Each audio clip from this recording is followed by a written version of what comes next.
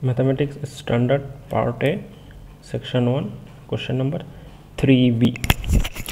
If 1 0 of the quadratic polynomial x square plus 3x plus k is 2, then find the value of k.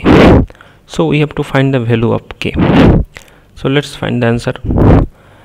So since 2 is a 0 of the polynomial x square plus 3x plus k, so here x square plus 3x plus k is a polynomial, is a quadratic polynomial of degree 2.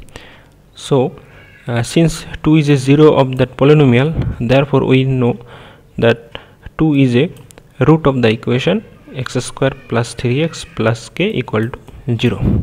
So we put the x equal to 2 in that equation.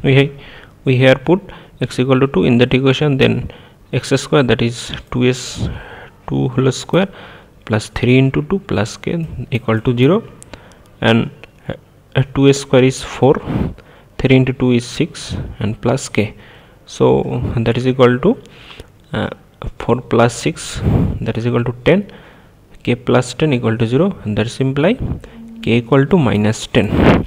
Hence the value of k is minus 10. So the answer is minus 10.